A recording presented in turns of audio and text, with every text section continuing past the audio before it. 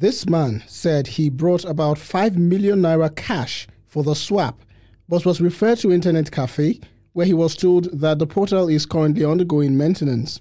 CBN kudin mu za a karba kuma mun zo mun yi an ce sai mun je cafe kuma yana nuna is under maintenance gani da kudi wajen miliyan 5 na rasa yadda zan yi da su. Tun yaushe ka zo can? Mu dai muna fama da wannan rashin canji. After spending several hours, they told us to go back to our banks, that is those that are with 500,000 naira and below.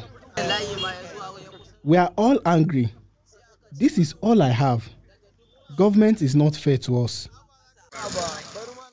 I have 160,000 naira and I'm ready to collect 150,000 naira. I have been here for so long. There is God. That is all that I will say to the government. This trader, however, is still accepting old naira notes from his customers to ease their difficulties. Despite President Buhari's directive to CBN to release old 200 naira back to circulation, scarcity of the naira is biting harder in the state.